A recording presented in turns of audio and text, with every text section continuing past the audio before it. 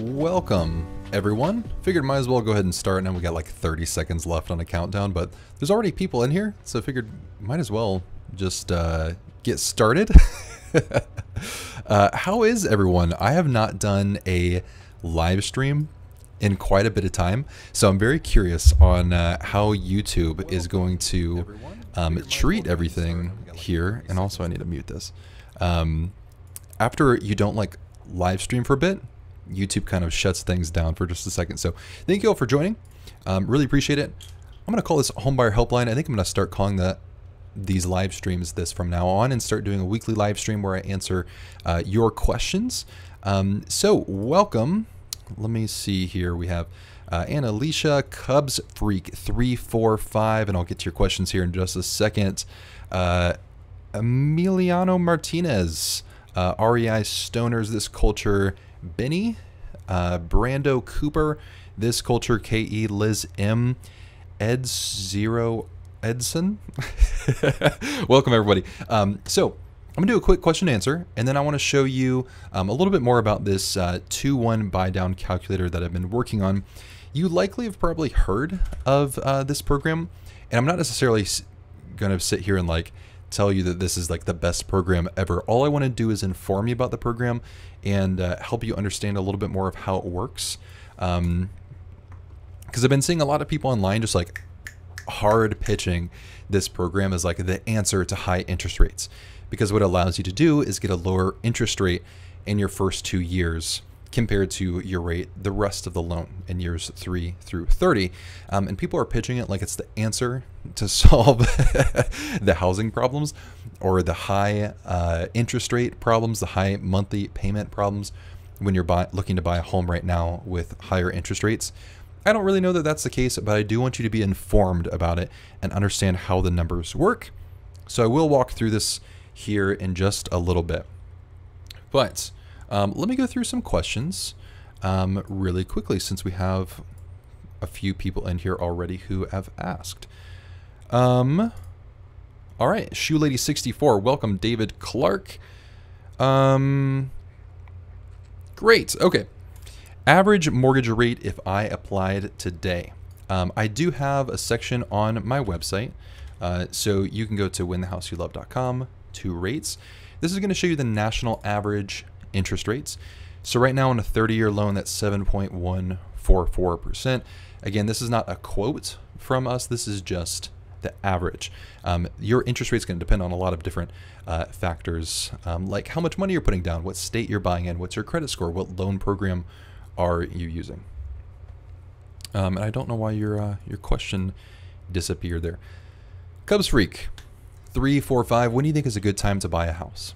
Really, this is such a tough question because no one knows what's going to happen with the housing market here in the future. Of course, a lot of people have strong predictions on what they think is going to happen. Ultimately, nobody knows. I think that you need 3 things to purchase a home, okay? Because I can't control what happens in my external scenario, but I can control what I do and what standards I have when I'm going to buy. So if it helps you feel better, I just purchased a home in July of this month, okay? So I am kind of putting my money where my mouth is. That's the phrase. So I think you need 3 things. Number 1, you need a payment that is comfortable and affordable. Lenders will often approve you for more than you should take on in a monthly payment. You need something that's going to be really comfortable for you. And that looks different for a lot of different people. Sometimes people like to use percentages. It's not always the most helpful, because somebody making $30,000 a month, if they have 50% spent towards housing, well, $15,000 a month on discretionary income or on their other income, is quite a bit of money compared to somebody who makes $3,000 a month. 50% of their income towards housing is a lot of money with not a lot left over. Or some people may be on dual incomes and they prefer to just buy a home that's comfortable with 1 income rather than 2. So this is going to have to be a number that's comfortable for you, okay? So 1, a payment that you're comfortable with. Number 2 is buying for the mid to long term. So I think you need to commit to owning and being in your home for at least 5 years if you're going to buy a home now. That is to help in case home values do come down, that you're able to see that value come back up in that period of time. You don't want home values to go down and then you have to sell and be in a negative equity position where you have to bring money to the closing table to sell. The third is having reserves. This means that if you buy a home, you aren't going to empty out your bank account. Unfortunately, a lot of people do this. I think you need 3 to 6 months of reserves. This is your monthly expenses times 3 or times 6. Okay, so if your monthly expenses are $3,000 per month, 3 months of reserves would be $9,000 or $9,000 left over in your bank account after you close on a home. Okay, good question though.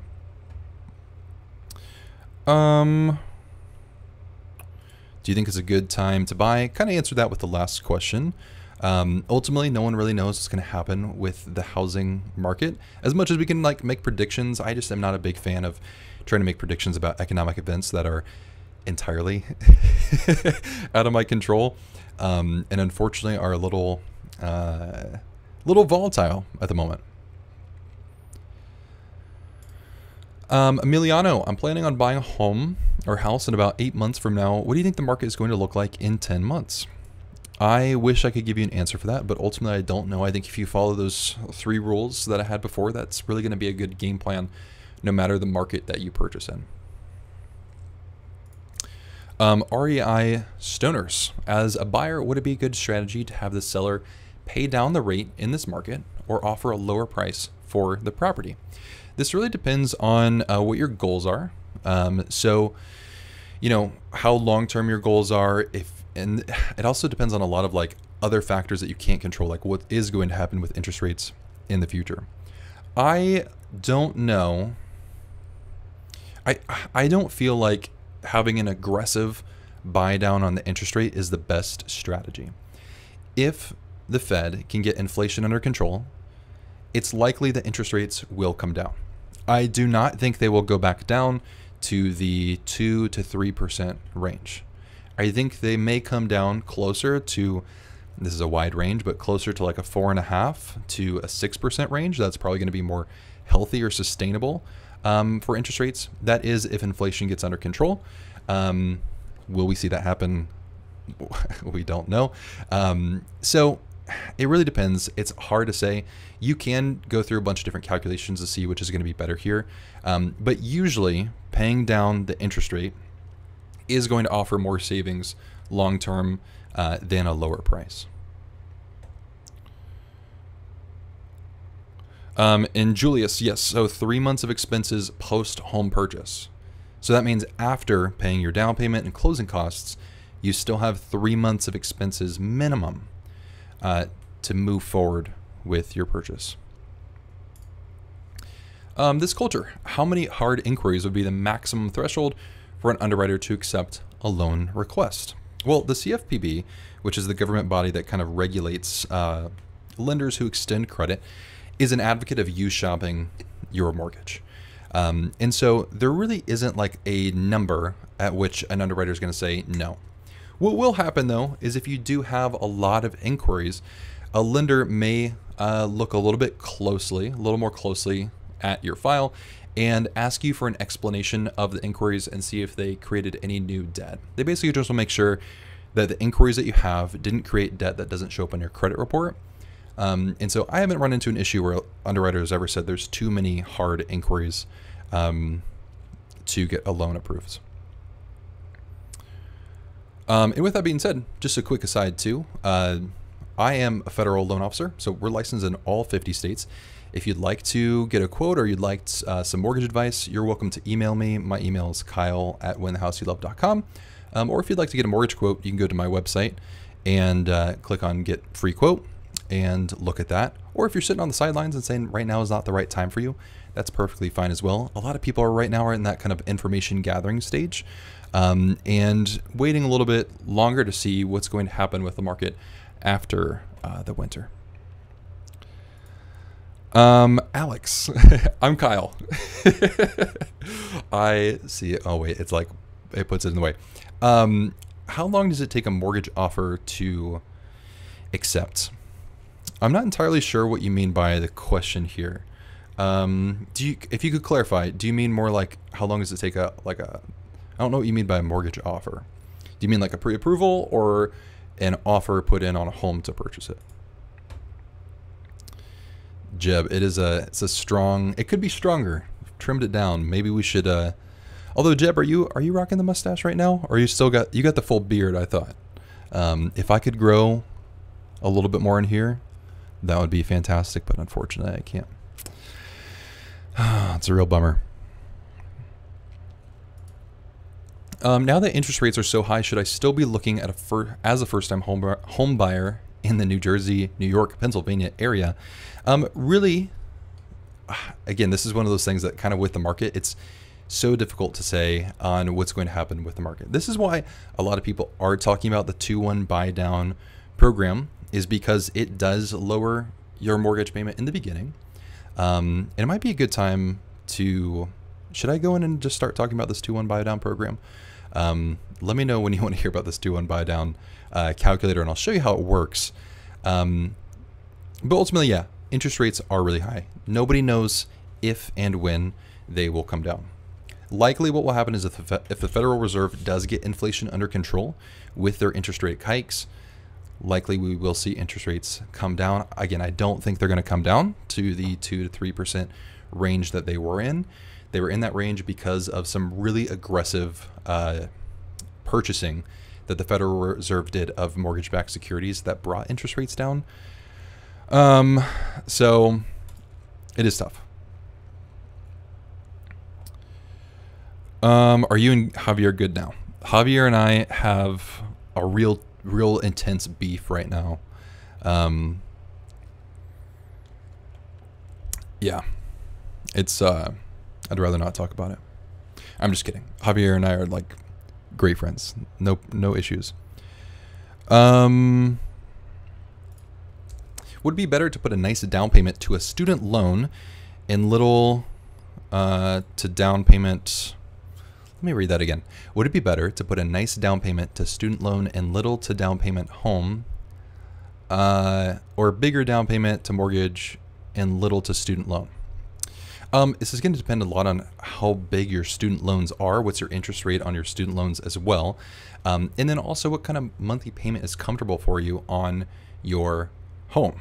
Okay, if I was in your position, I like to be cash heavy.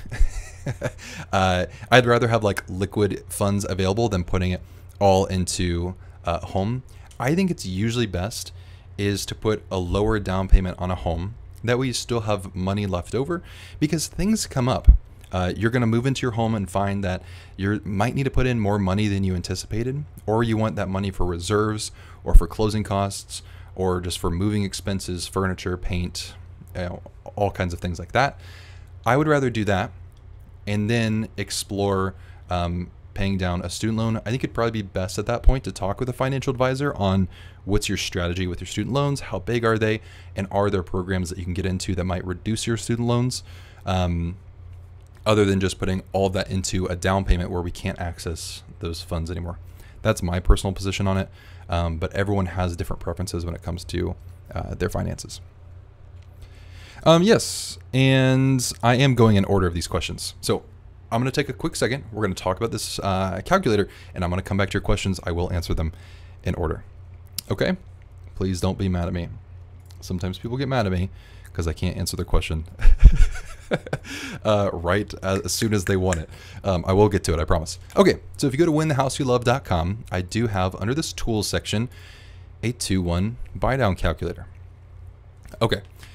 2-1 buy down. This is how it works. It works on a normal loan. You can get a conventional loan, FHA, VA, USDA, and all use a 2-1 buy down. It's not a separate type of loan. It's just a way that you can structure a loan normally. Okay? The way it works is the seller or the builder is going to give you a credit. This is going to be negotiated by your realtor. And then that credit is going to be put into a separate escrow account. That escrow account is going to lower your payment in the first 2 years of you owning the home. So the reason it's called a 2-1 buy down is in year 1, your interest rate is lowered by 2%. In year 2, it's lowered by 1%.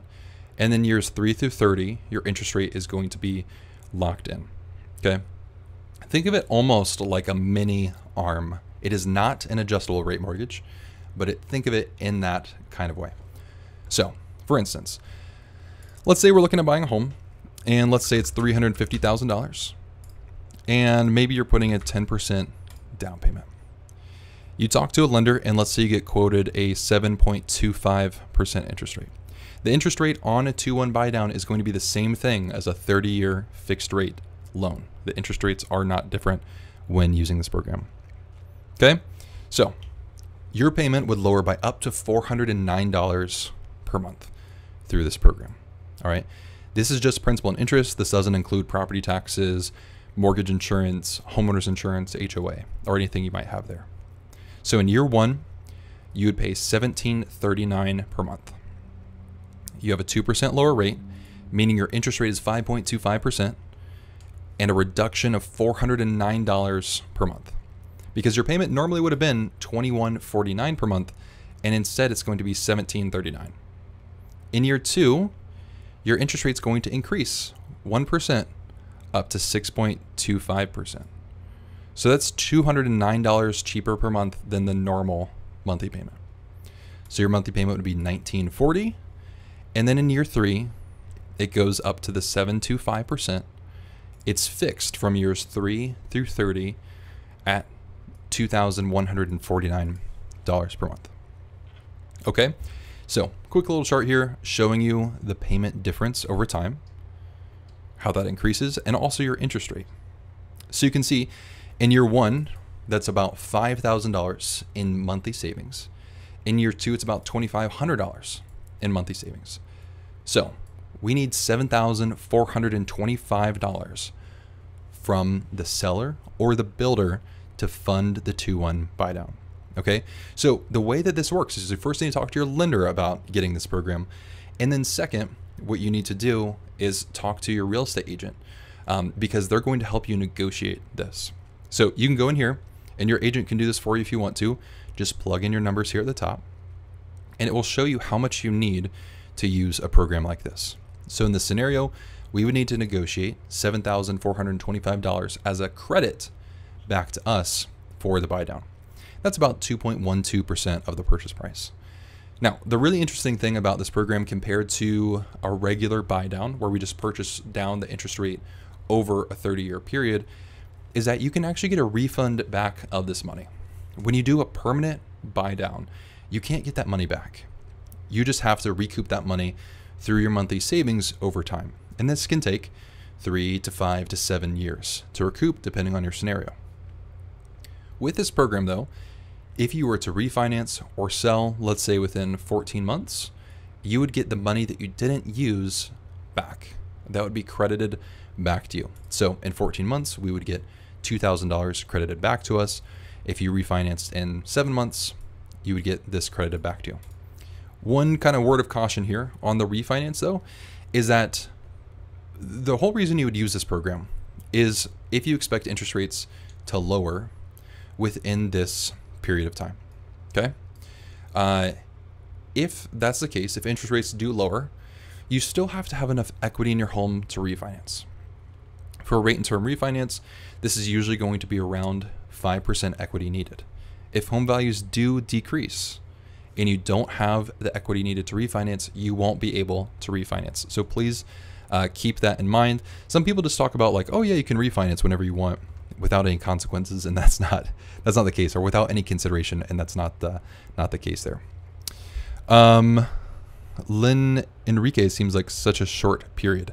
Yes, it is a short period, and that's why a lot of people will prefer to go with something like a permanent buy down. Me personally, I think a lot of people need more money to pay down their closing costs, right? We could use that $7,000 to pay down our closing costs instead of something like a 2-1 buy down. So me personally, that's where I would usually spend that money, is in the closing costs, asking the seller for that credit to use to pay down my closing costs, or maybe a long-term buy down. However, 2-1 buy down is a strategy. It's something you can use. And again, I don't like pitching it as like, I'm seeing all these people talking about this as like, hey, this is the secret. Just worry about the first month's pay or first year's payment and you'll be fine.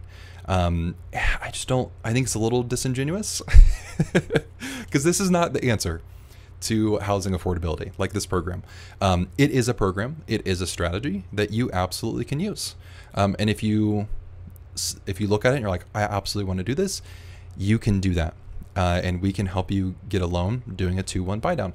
But it's not the answer to long-term housing affordability. You do have to qualify at that higher payment or at that higher interest rate.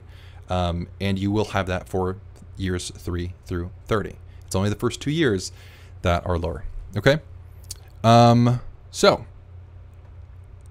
let me jump back in here to some questions. Interest rates will probably rise to 6% by September 2023. You say rise, but they're already above 7. So lower may be interesting, or maybe a better way to word that. How's home ownership going? Congrats. Thanks. I still need to move quite a bit of stuff.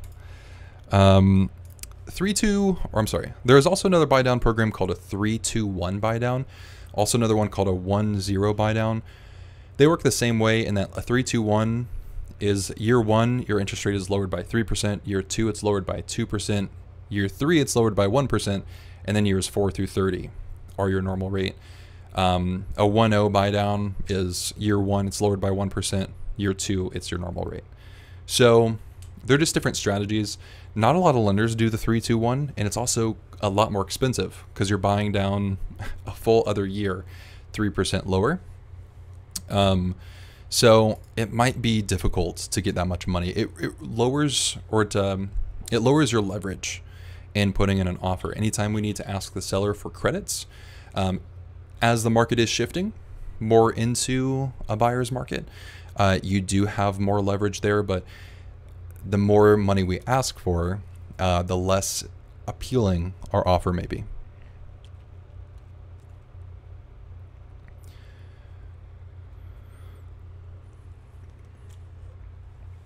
Is the buy down tax deductible?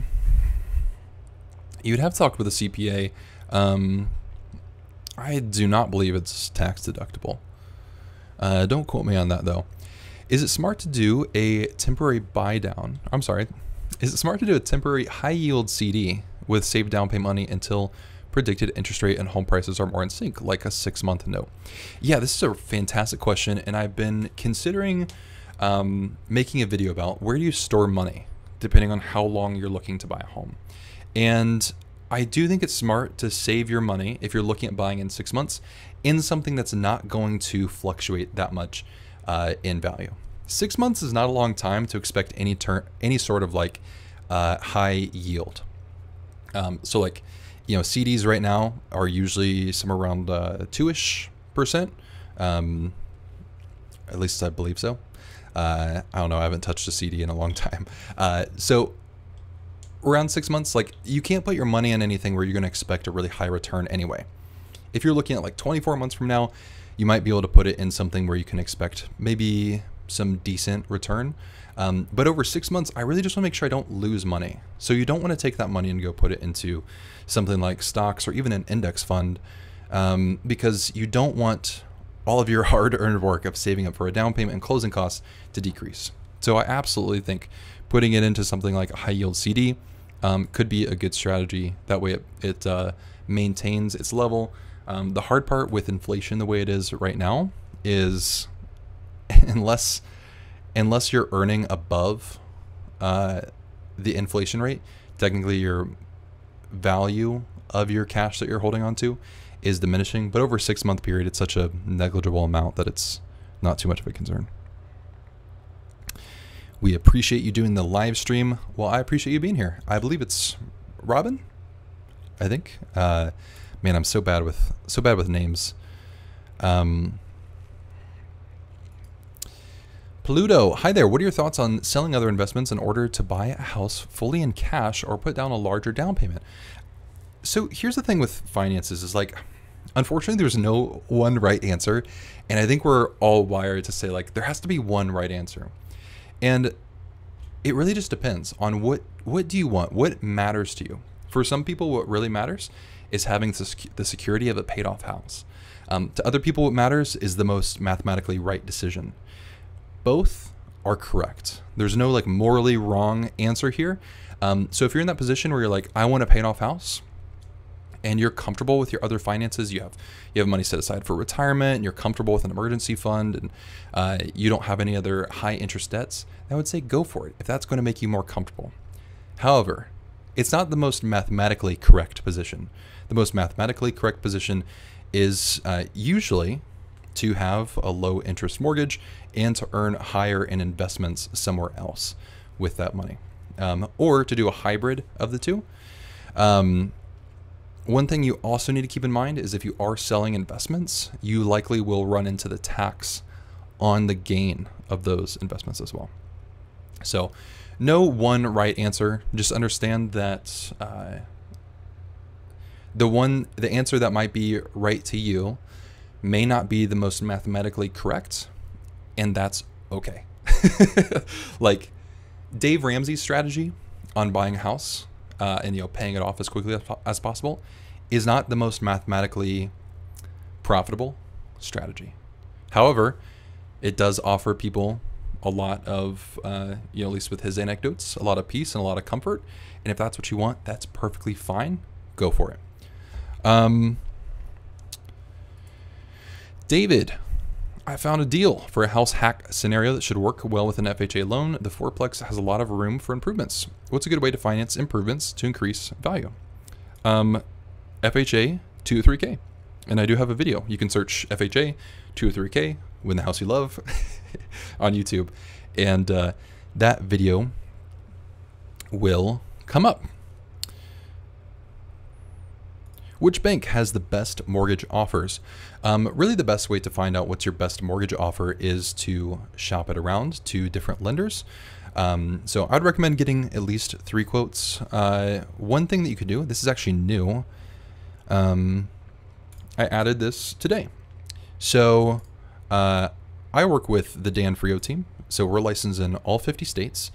And so if you would like to get a quote, you can just click get a free quote.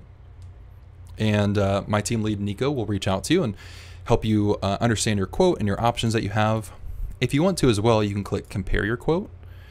And in here, you can take I need to update this thumbnail. You can upload a quote that you got from another lender. And what we'll do is we'll shop around 80 different lenders to see if we can beat it. If we can't, we're going to tell you you got the best deal with the lender that you showed us. If we can beat it, then we'll help you go through a pre-approval. But ultimately, we just want you to get the best deal possible. And so this is the easiest way to do that without having to, go through a full pre-approval on the whole deal. Just upload your mortgage quote. We'll shop a bunch of different lenders to see which deal is going to be the best for you. And I really need to get a second screen because I have like 10 different screens that I'm trying to juggle on here. Tom Thomas, I'd like to say thanks. Your video was really helpful in our house buying process. Thanks so much. I really appreciate it. I'm glad that the videos were helpful. Do you have your own mortgage calculator for download? I do. I have a couple mortgage calculators. One is called the Max Price Calculator, and I might as well just switch over here and show you. 2-1 Buydown calculator is free right now. I'm considering making these other 2 free, but the Max Price Calculator, which I do need to update the design of, this one, you can plug in your income and your debts, and it's going to use the same formulas loan officers do to help you see what you could afford, along with a bunch of different affordabilities. It's even going to show you Dave Ramsey affordability theories, different affordability theories from other financial experts, and help you calculate a monthly payment that's comfortable for you, not just what a lender approves you for. The other, this one I really like, it's called the Loan, I call it the Loan Clarity Advisor. It just compares loans side by side. And this does the exact same thing as $100 a month software does, except I don't charge $100 a month because that's insane. But what it does is allows you to put in different mortgage quotes and compare them side by side, and it gives you an answer on which is the best one. And for some reason, my screen is freaking out right now.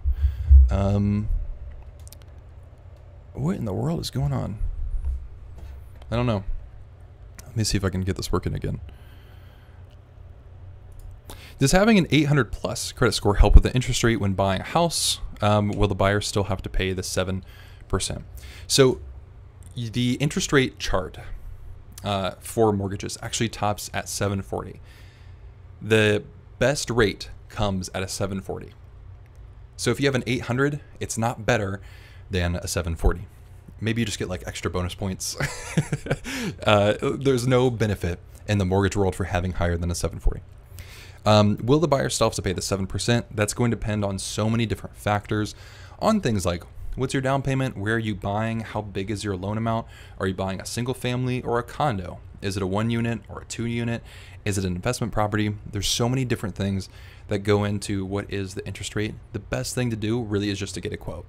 And to take a look at what those numbers are going to be before you move forward. Even if you're in the stage where you're like, I'm not ready to buy right now, you can still get a quote and see what those numbers are going to look like so you can make a more informed decision before you move forward. And you can go to Win House You Love and get a quote there if you would like to. And we're not pushy, so we're not going to like badger you all day if you're not ready to buy. A lot of people are in that position, and that's perfectly fine.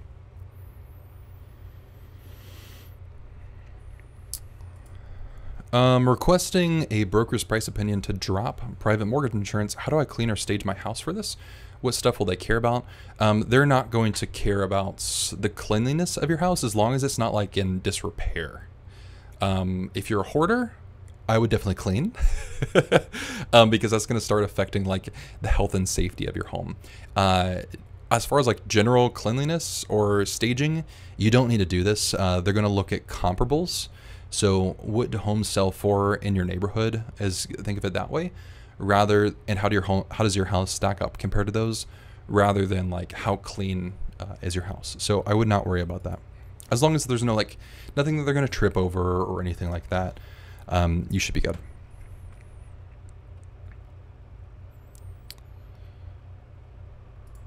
I have a privately held mortgage that I must refinance in about 6 months. I have credit dings. Can you recommend where I should try to refinance my $150,000 mortgage? House has been appraised for $230,000. Yeah, you can refinance with us and take a look at a quote there. You can just go to my website, whenthehouseyoulove.com. My team lead Nico will reach out to you and help you through that. If you've had some credit dings, it really kind of depends on where you're at. You can still qualify with a refinance, below a 580 credit score. It really just depends on like what kind of credit dings we're talking about. But Nico can help you through that scenario. And 6 months is quite a bit of time to work on credit issues if you do have those.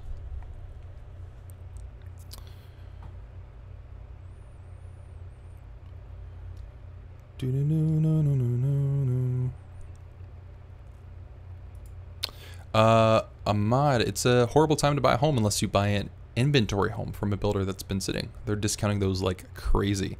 Yes, I think builders are definitely panicking quite a bit.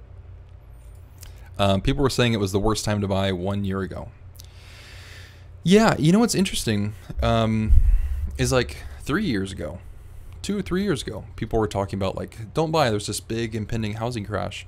And then home values increased like 15% and then another 15%. And it's been interesting how it hasn't quite lined up with the housing crash rhetoric that was so aggressively pushed. So not that I don't know what is going to happen to home values in the future, but it certainly has not panned out the way that a lot of people have created this narrative around a housing crash. All lenders and buyers need to kick back so the feds can kick it. I don't know what that means.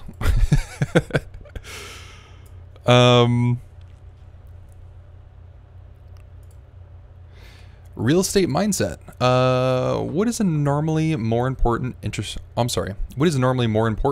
rate or price? Also are using a G series 24mm FM 1.4 lens. Brilliant scene. Well, I appreciate it. I'm using a Sigma 35 1.4 art, I believe. Also, what's normally more important, interest rate or price? I think both really matter. I don't know that one is more important than the other.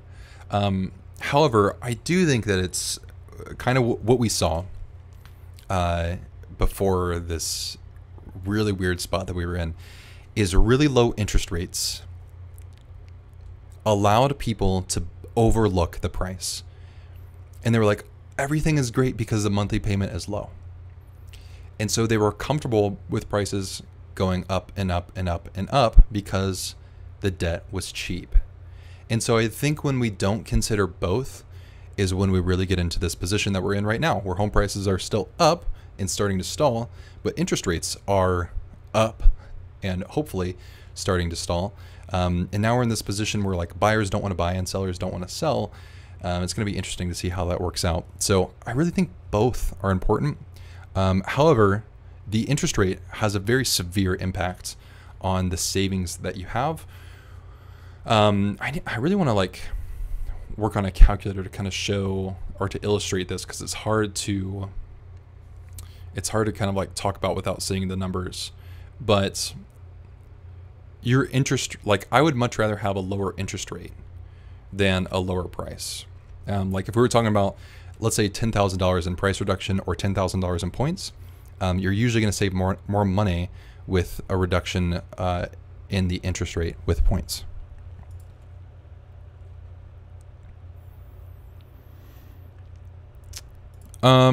Joey said, hey there, Kyle. 2-1 buy downs don't work for investment property loans.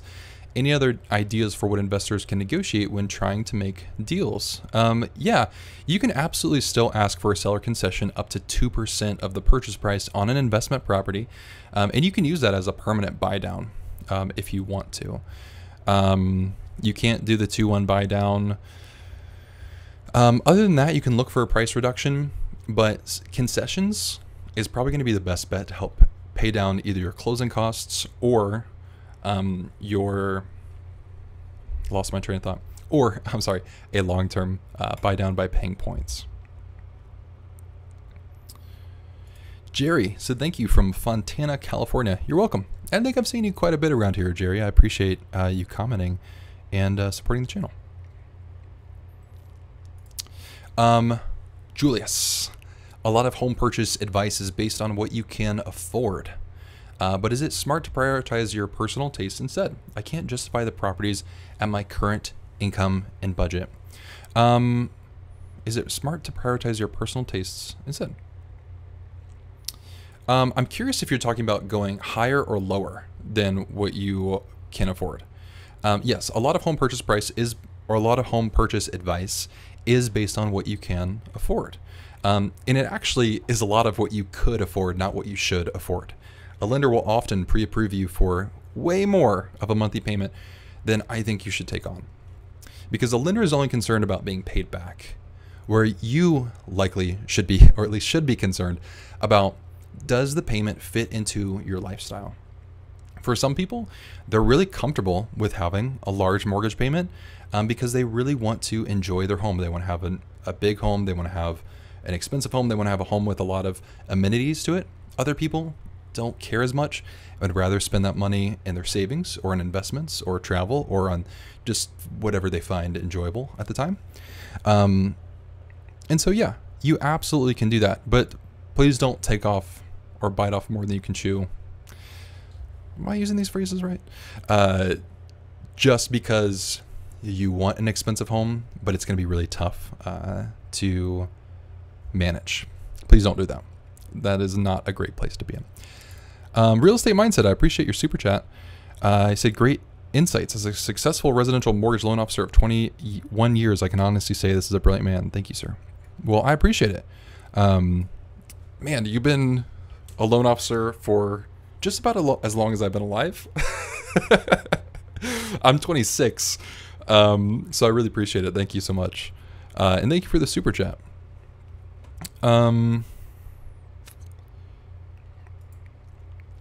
Life is beautiful. Can you be bought out of a rental lease if you find the house you love? This is really going to depend on first your lease contract that you have. I'd suggest going through your rental lease and reading through and seeing if there's any options to buy yourself out of that rental lease. Another thing that you can do is talk to your landlord about what options they have. What I've found is most landlords are pretty flexible. And so what this person is talking about is when you sign a rental lease, usually it's going to be for about 12 months. So let's say you're 6 months into your lease and you found a house that you want to buy, but you have 6 months remaining in your contract. Well, it's really tough to break your contract and then have to continue paying 6 months worth of rent. A lot of landlords will work with you, and maybe they want 2 months, 3 months of rental payments to buy you out of the lease. You may have a clause inside of your rental agreement or your rental lease that says something along those lines. I might explore that as an option. That really is going to be the best way to explore getting out of it. You may be able to talk with an attorney about other ways to exit a rental contract. Those are probably going to be a little more difficult to do, but it is a possibility.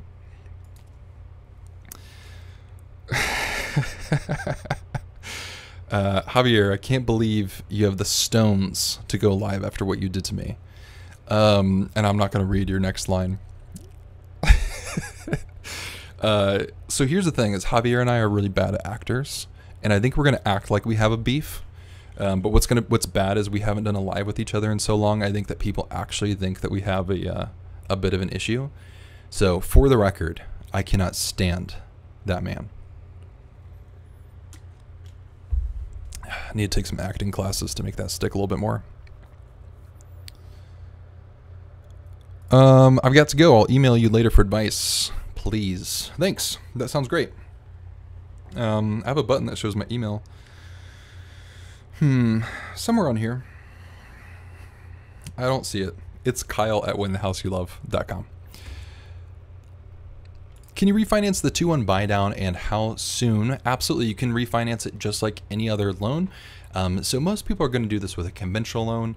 Most people don't do it on a government loan. But with a conventional loan, if it's just a rate and term refinance, which is now called a limited cash out refinance, basically it just means that you're refinancing to lower the interest rate, not to pull cash out of your home. If you're going to do that, there's not like a set period of time that you have to be in the home. So really you can do it as soon as you would like.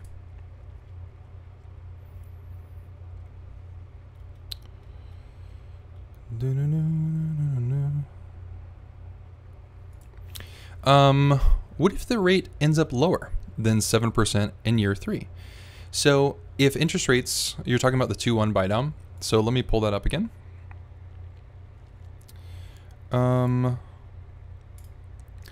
Okay, so you're talking about like, let's say we got a 7% rate, and in year 1 it's 5%, year 2 it's 6%, year 3 it's 7%.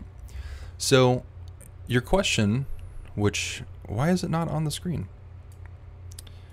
Hello? That's annoying. I'm gonna have to figure that out later.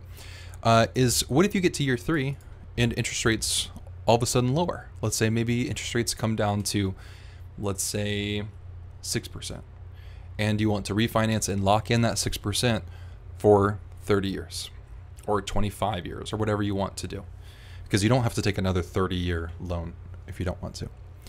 If that's the case, you absolutely can refinance. You can refinance at any point during this period.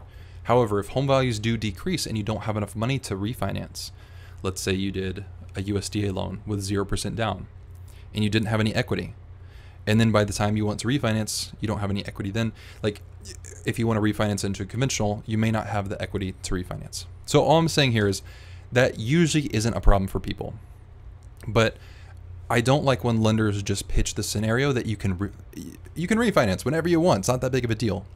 You still have to have the equity to be able to refinance. You often still need to have good credit and income, and your home to have equity. I already said that, but your home to appraise to be able to refinance. So please don't hear me saying refinance is a possibility as like you can refinance whenever you want. It's not that big of a deal.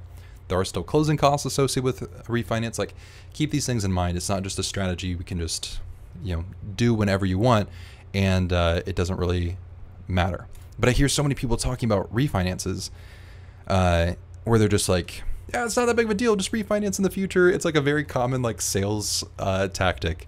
Or people will say like zero cost refinance, when in reality they just absorbed some of your home equity to pay for the closing costs. Even though you didn't pay any money out of pocket, your equity got absorbed by the closing costs. They just increased your loan amount, so you didn't have to bring any money out of pocket. So I'm not frustrated about it.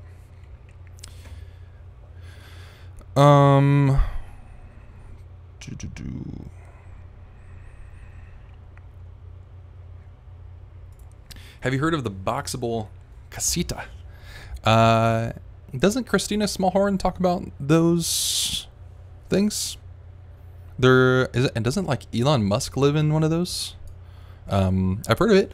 I don't know much about it other than it's like isn't like a pop-up housing kind of thing? I'm not certain. Javier said, let's just say I found a bald cap and realized he's been running a second channel. Ooh, is that a Reventure consulting thing? I don't even know what that means. A bald cap. Which, speaking of balding, have you seen like the toupees that people have now? Like, they look so realistic. And like, I feel like as this hairline continues its way back, who knows how far this is going to go. You know, we're already here. And, you know, it's on this side too, but I cover it over. So I don't know if that's going to be in my future or not. I don't know if I'm going to look good bald. I'm a little scared, to be honest with you. That's what keeps me up at night. That and the impending fate of humanity. Yeah, this is a toupee. That's exactly what this is. Joseph, evening everybody, blessings. Let's see, answer some of these questions. Boy Ashlon, I've been building my credit for 4 years. I have a 780 TransUnion, 778, 720. What would I need for a conventional loan for a $100,000 home? Those are fantastic credit scores. The minimum credit score for conventional loan is 620. You are well above that. And so lenders will, lenders will use your middle score, which is the 778, and the interest rate chart tops out at 740. So anything above 740 doesn't matter. You did it. You got to the top. You got the A. You can't do better in the lending world. So you are the perfect child for a conventional loan. I don't know why I said child. Oh, you know, live streams get to that point where after a little bit of time, you get a little loopy, and then I think that just might bring out the best or the worst of me. Sanjay, Buydown 321 for owner-occupied dwelling only. Yes, it doesn't need to be a primary residence, meaning you're going to live in the home. You have an intention of living in the home the majority of the year. With the markets we're in and using the 2-1 Buydown, would you say putting in an offer at 10% below listing price FHA seems realistic? With the 2-1 Buydown, keep in mind that like the seller, paying money for concessions and paying money for concessions or reducing the listing price nets the same amount of money for the seller, right? So if theoretically 10% below listing price is $10,000, and I'm just using easy math here, and the 2-1 Buydown is $10,000. To the seller, they're giving up $10,000. They don't really care on where it's coming from. However, if you're asking them to reduce the listing price and offer you a credit for the 2-1 Buydown, it is going to make your offer not super attractive. Now, the home may be listed above what it's worth, and maybe putting in an offer 10% below listing price is going to be a fair value for the home. Really, the only way to know that is to figure out kind of what the fair market value of that home is. One of the best ways to do that is to talk with a real estate agent and have them run a comparative market analysis on that home, where they'll kind of do almost like a very abbreviated appraisal, kind of think of it that way, to help you see what that home might be worth based on the homes surrounding it. So that could be the case. Just know that when I see FHA, 10% below listing, and 2-1 buy down, if I was seeing that as a seller, that doesn't seem like the strongest offer. But it may be the only offer the seller is getting. So this is where your realtor really is going to help you with the negotiation strategy there. But I would explore maybe one of those things changing to help your offer be a little bit stronger. But it is worth a shot and seeing if the seller wants to counter you as well.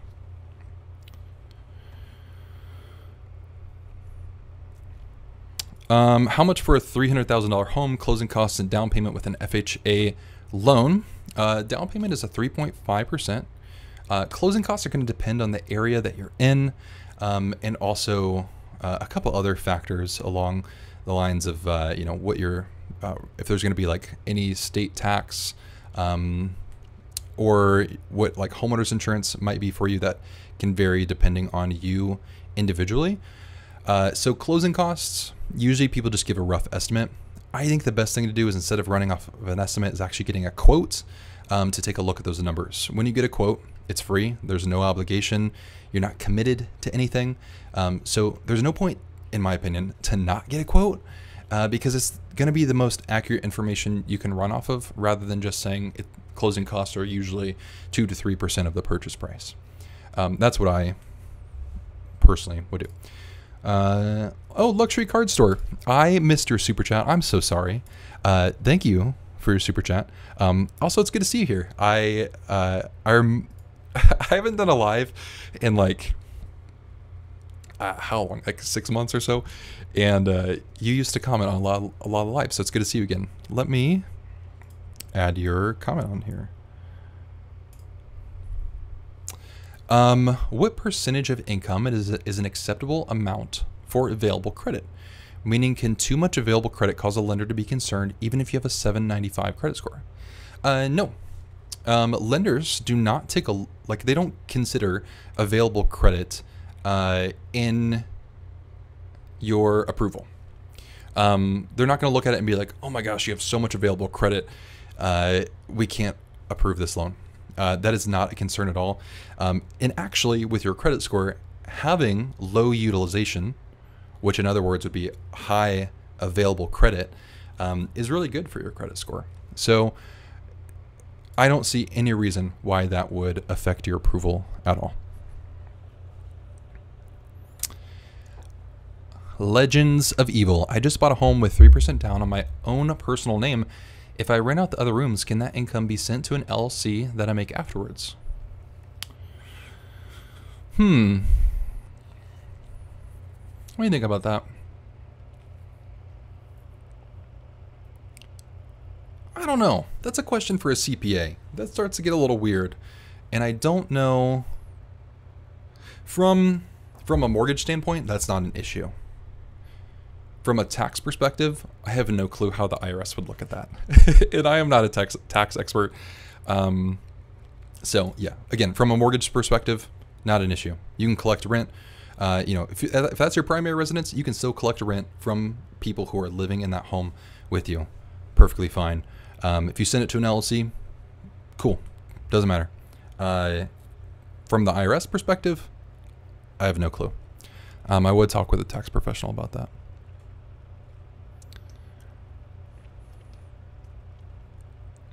Javier, are you still here? You want to come on for a second? I'll give you the link. Just give me a little confirmation if you want to join. Or if I know Javier, he's cuddling with his mammoth of a dog, and he also hates me. But if you want to settle your beef with me online, this is the way to do it.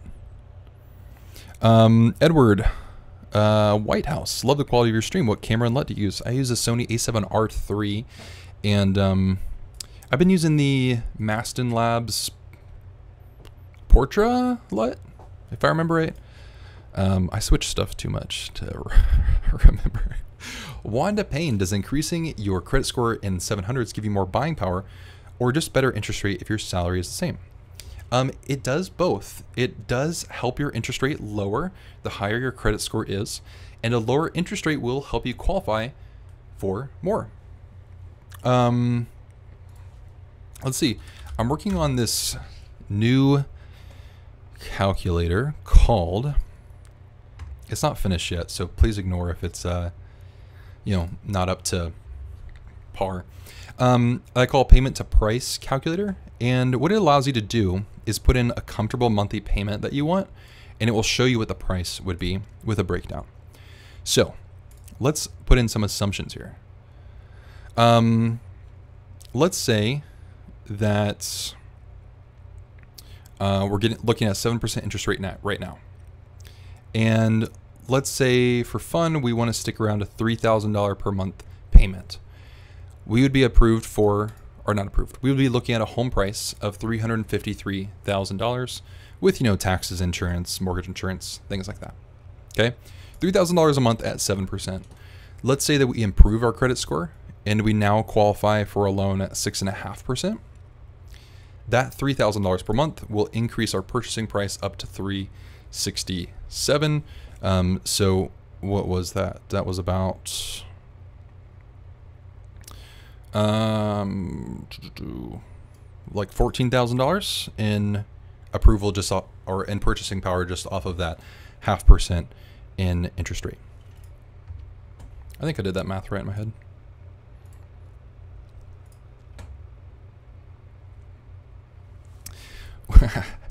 Win the home you love with a calculator. Yes.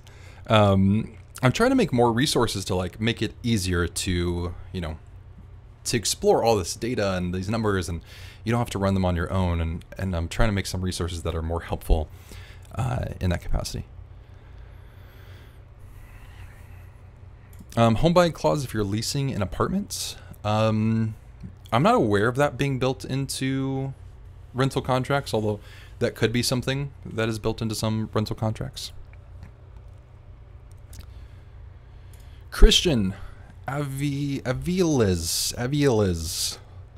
I feel like I'm butchering that. Hey, just showing you love. You definitely helped me out when I got into my house earlier this year. $360,000 at 3.25, only put 3.5% down. That's awesome. I'm glad to help, and thank you for watching.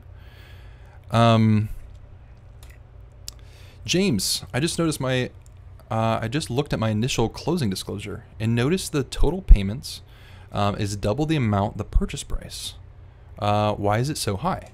So the closing disclosure is a document that you're going to get minimum 3 days before closing. And this should tell you what your final payment's going to be, your final closing costs, and all the details of your loan that are locked in. It will show you what are the total payments. And let me pull up a closing disclosure here.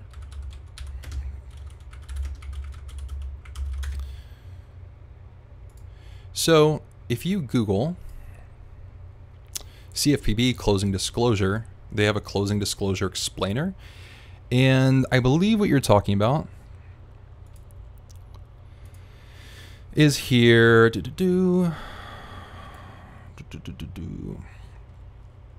This total of all payments.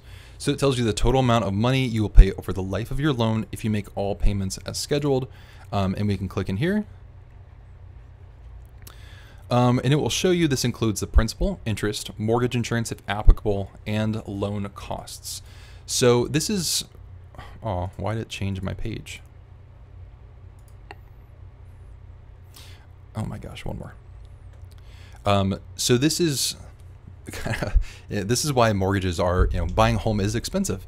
Is yeah, let's see, what is this home price here? It's so slow. So this home, $180,000 over 30 years, you will pay $285,000 for that $180,000 home.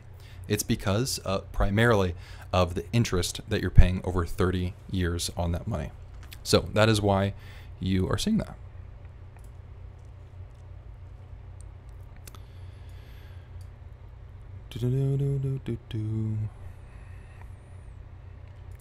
This culture, you said in 2021, $600,000 house, 2022, $590 house, 3% interest rate, 7% interest rate, payment $2,000 versus $1,100 increase in payment. Yes, unfortunately, the interest rate is wild in how much it does increase your payment. These are great questions, and I appreciate you all being here. I'm gonna get through some more here. I do want to say really quickly, if you do want to explore getting a quote, you can go to my website, winthehouseyoulove.com, and just click get a free quote, choose the state that you're looking in, and you can either start an application or schedule a call. Kind of the way that we set things up is you just start an application, you'll upload some documents, we'll walk through some quotes with you, and then you can start shopping for your home. There's no commitment, it's free. Also, I have a couple other resources if you want to talk with, or if you want to get connected with a real estate agent. I've partnered with Home and Money, so you can click here, and they're the nation's largest referral service for real estate agents. So if you're there, if you're at that spot, great. If you're not at that spot, if you're like, hey, I just want more resources, this home buying timeline I think is really helpful to give you a big overview of how the whole home buying process works. This is where I think you should personally start, which is why I put start here. But it just shows you an overview of the situation if you're not ready to buy right now, because that's perfectly fine if you're not in that spot at the moment. Candace, what is the difference between a conditional qualification letter and a pre-approval? Sorry, let me flip back over to this page. So a pre-qualification usually is when a lender doesn't look at your credit report. So they don't do a hard credit pull. And usually when they don't look at any documents like income or bank statements. A pre-approval usually is when they do a hard credit pull, which only will affect your score 0 to 5 points. That way they can take a full look at your credit, and then they also take a look at things like your income and your assets to make sure you actually qualify for a loan. So pre-approval is a lot more solid and has a higher guarantee of that being accurate. A pre-qualification isn't as accurate, but you don't have to do as work like submitting any documents to get a pre-qualification.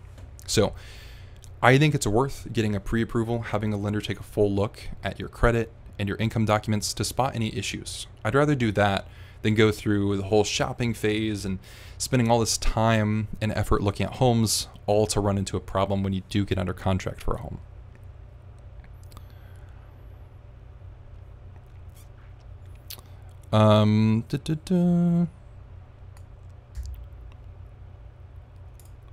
Robert said, I wasn't approved for a conventional with a 670 credit score. I'm amazed to hear that the minimums are 620. What's up with that? That's a fantastic question, because even though the minimum is a 620, it doesn't mean that you're automatically approved for a loan if you have above a 620. So conventional loans, just like almost every other loan, is approved with a software. And these softwares are called different things. Sometimes they're called desktop underwriter. Sometimes they're called loan product advisor, depending on what loan type is being used. Not that that really matters at all. But the software weighs different risk factors.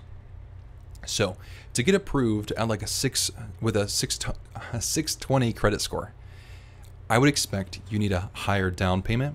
You need a lower debt to income ratio, and you also need some reserves. Okay, so if you're at that spot where you have maybe a high debt to income ratio, you don't have as much money in the bank, you're putting a low down payment, like 3% on a conventional loan, and you have a 620, it's likely that that loan won't get approved. Okay, the higher the credit score you have, the less the underwriting software looks at those other risk factors. So the underwriting software is trying to take a look at the whole picture. The minimum credit score is just if you're eligible for that loan. It doesn't mean if you're approved for that loan. And I know it's kind of frustrating because I wish there was an easier way for this to work. Unfortunately, mortgage lending and approvals, all the details and nuances of it can be complex. And so it is very frustrating. Usually what I suggest is people in between the 620 to 680 range is they try for conventional, but they also look at an FHA loan, because conventional loans usually do have a higher interest rate if you're below a 680 credit score. And really, conventional loans don't start being a really great option, in my opinion, until we get to like 720 and above. Usually you start to get kind of penalized on the interest rate with a conventional loan when you're below 720, when you're below 680. And so if you're between 620 and 680, definitely try for conventional, but understand that you may need more money in your bank. You may need to look at a lower purchase price to lower your debt to income. You may need to look at paying off some debts to lower your debt to income. And you also may need to look at increasing your down payment. And you can talk with your lender about this and have them run scenarios. Like even going from 3% down to 5% down can flip you from a not, what am I looking for? From not being approved to being approved. And this is the nerdiest pillow I have, as if that's a genre of pillows that I have. The underwriting software usually will say something like this: approve eligible, or refer with caution. So this is like what the underwriting software says when you're approved. And this is often what it says when you're not approved. Okay. So even going from 3% down to 5% down can flip you from this to this. Okay. Same thing with like the recent changes in allowing rental history. Showing rental history could help you with a lower credit score within the 620 to 680 range. Flip from refer to an approval. Stacy, hello. Long time. How are you?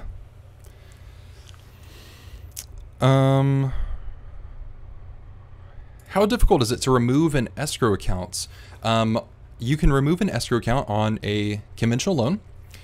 Usually you're going to need 20% down. And so what you can do is you can talk with your lender and say, hey, I'd like to remove my escrow account. What are your requirements to remove it? Likely they're going to need that 20% equity in your home. And at least at this point, I'm assuming you already own the home. They may want to do a BPO where they kind of do a mini appraisal to make sure that your home value didn't decline, which in this market's probably not declined. So that's what you would do.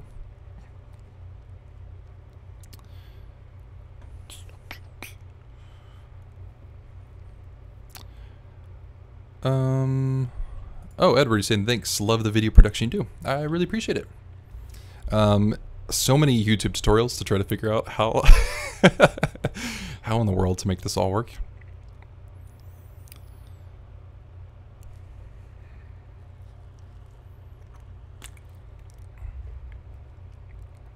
Does getting a quote ding the credit? This is kind of a big myth that like getting a hard credit pull, it sounds dangerous, it sounds scary, that it's going to really affect your credit score. A credit pull is only going to affect your score 0 to 5 points. Okay, on the actual mortgage FICO.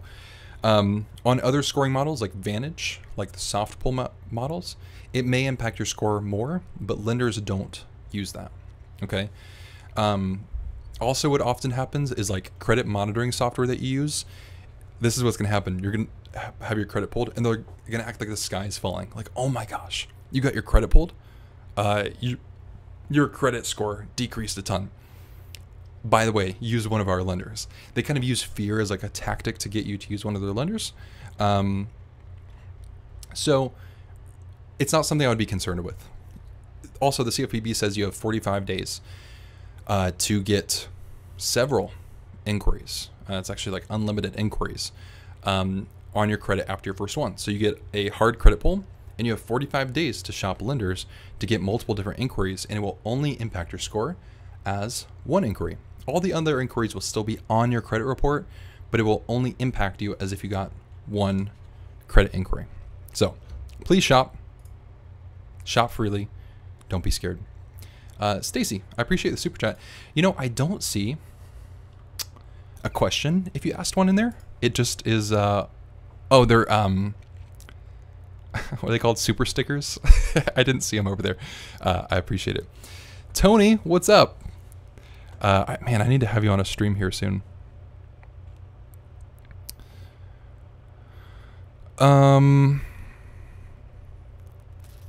Stacy, in your opinion, how likely is it to get approved for a home loan after a foreclosure and the third year is 3 months away? Credit has been rebuilt, score is 685 to 700. On-time payments, past 3 years.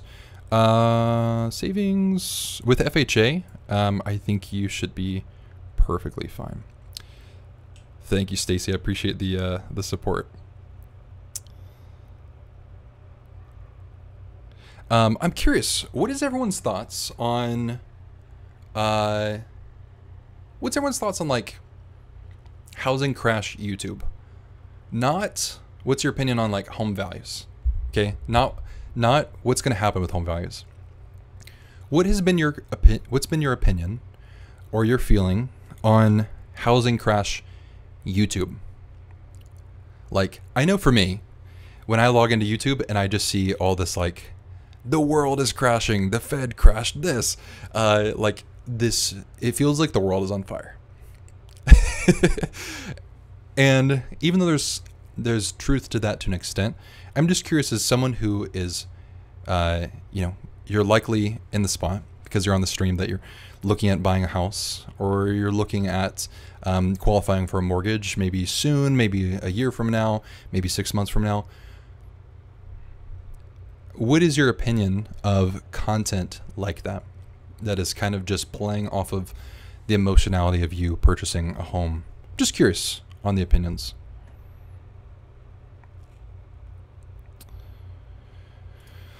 Does the loan amount affect your interest rate? Higher the loan, the higher the rate. Yes, but it's not correlated exactly like that. It's all going to depend. Really, it's different in different states with different lenders at different points. And I know that's like every answer in the mortgage world is kind of like, it depends. But ultimately, yes, loan amount does, but there's not this correlation where the higher the loan, the higher the interest rate, or the lower the loan, the lower the interest rate. It doesn't really work like that, unfortunately.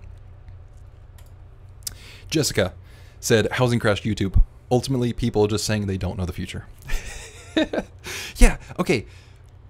What's crazy is I'll see like some of these videos and like I'll see the titles and I'll look at it and be like, man, did I really miss something? Because the title will be something along the lines of like, some breaking news just happened. And then I'll be like, well, shit, clearly I'm not paying attention because I have no clue what they're talking about. And then I watch it and then they don't say anything. Like, I think a lot of people have gotten really good at like talking about nothing or reiterating the same thing multiple times. I'm like, how? I don't know. I just feel like there's not a lot of information that's being presented, or I don't know, it's very confusing.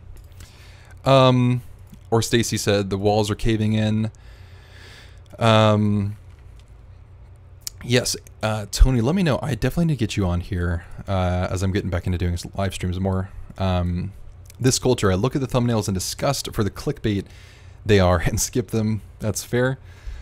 We forgot our crystal balls. Do you think the Fed is going to pivot soon? The last Fed meeting, they were talking about something along the lines of like, we're going to do as much as it takes. I'm expecting at least another pretty substantial hike because they don't seem to be giving any time for those interest rate hikes to actually affect the market.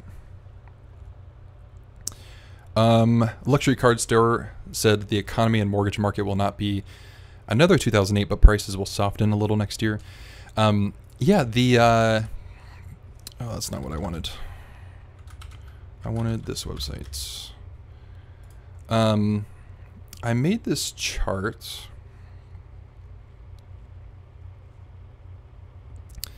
Let's see here. I've been working on a couple charts. This one, comparing different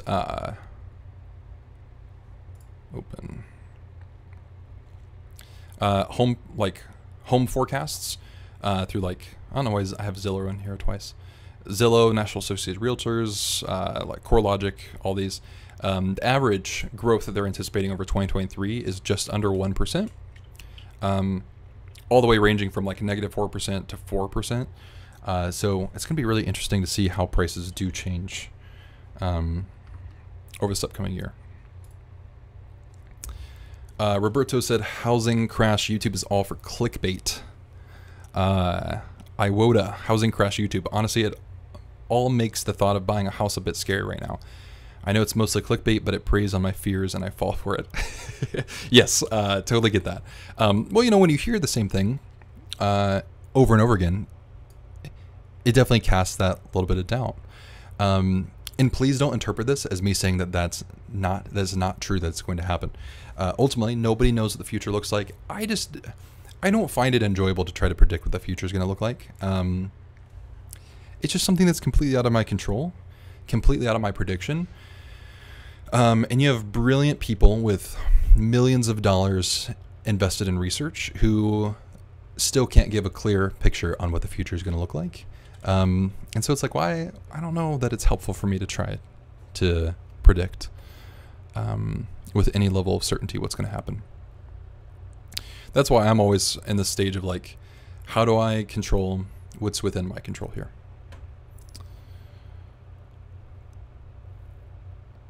Jeremy said to Roberto, for example, a 620 might have a maximum back-end DTI of 50%, as opposed to 670 might have a maximum DTI of 55%. And that would be, yes, on a FHA loan. And that 5% might sway AUS approval. Absolutely. Veg90. Hello, if I buy a house but decide to move a year later for whatever reason, would I be able to sell the house mortgage? Or how does that work? Yeah, if you decide to buy and move for whatever reason you want to, you absolutely can sell the home. It doesn't have to be within, or you know, just after a year. You can buy a home and then like sell it 6 months later if you want to. Another option is after you live in it for a year, you can rent it out if you want to without having to refinance that loan into an investment loan. That is absolutely something that you could do if you wanted to.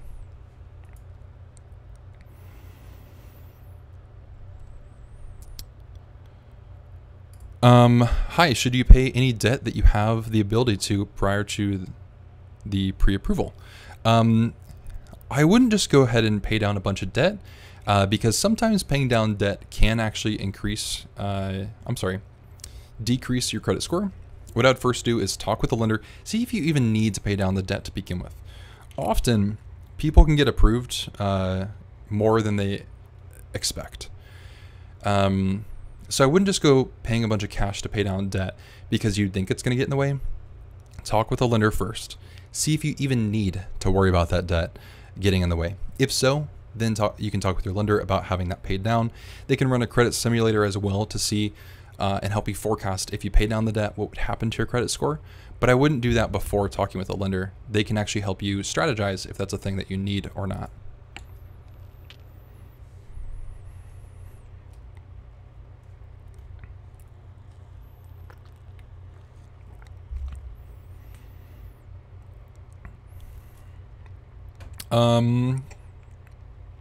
Cool. Well, thank you all for being here. I have a live upcoming this Wednesday at 5 p.m. Eastern. What we're going to do is we're going to compare two real-life loan estimates and show you how we shop different lenders and how shopping lenders on our side actually saves you quite a bit of money. And if you'd like us to compare your mortgage quote, all you have to do, just go to winthehouseyoulove.com. Here in this tool section, you can go to compare your quote. Just upload a quote that you have from a lender, and then what we can do is look through it, and if you got a better rate than what we can offer, I'm absolutely going to let you know that. If we can offer you something better, then I want to be able to show that to you as well. Ultimately, just want you to get the best deal possible, and this is going to be the easiest way to do that because you can just upload the quote. You don't have to go through a bunch of like hoops and hurdles to get an answer on if we can help you out or not. So we're going to be reviewing those Wednesday. And of course, if we like use anybody's quote, we're going to like blank out a ton of information. So nothing's going to be exposed there, but we'd love to help you out if we could. So I hope to see you there. Have a wonderful night. Feel free to email me if you have any questions. It's Kyle@winthehouseyoulove.com. With that being said, have a wonderful night. Thank you all for joining. If you do want to support the channel, there is a join button. And what it will do is it does give you a badge next to your name. So if I see that badge, it lets me know that your question is going to have priority over everybody else's question. Because as you can see, there's a lot. And I run through them in a list. But if somebody comes in with a super chat or they're a member of the channel and supporting, I'd love to answer your question ahead of time. So if you'd like to support the channel, you absolutely can do that. Thank you everyone for being here. Have a wonderful night, and I will talk with you soon.